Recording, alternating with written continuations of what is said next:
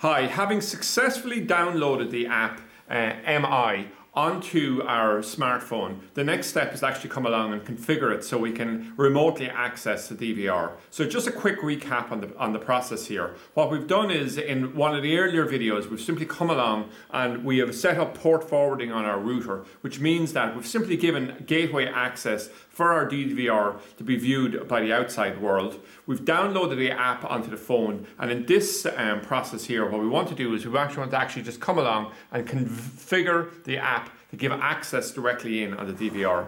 So what we're going to do here is I'm simply going to tap on the play button here, and it comes along, and I had the option here of adding on a DVR because there's none set up. So we have the device name here, so we could leave the device name, or I could delete it here and just go, we'll say DVR, and I'll just say video room, okay? As we're doing this in our free TV video room. And I will come on to the next one here. Now, here's an interesting point.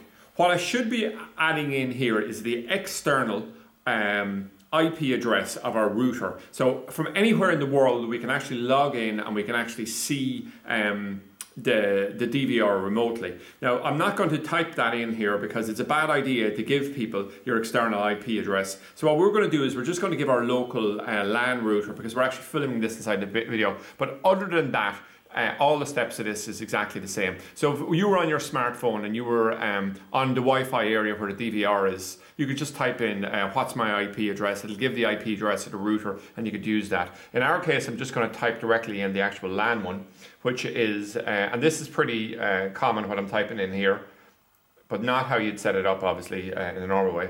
It's 168 dot 0 dot 200.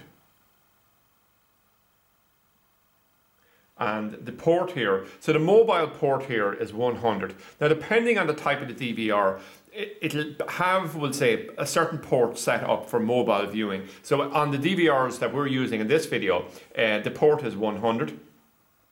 And the username is admin.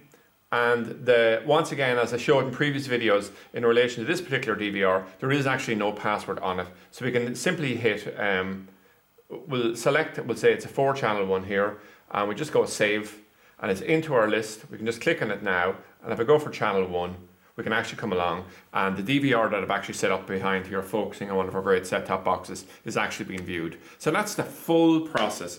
Once you get your head around the port forwarding, what the ports are for, downloading the app, etc., this is really, really easy. And hopefully with this video guide here, you'll be able to buy a DVR, see it step by step, all the way through, and this entire part of the process probably take only a couple of minutes to get it up, and then you can view your DVR from anywhere in the world.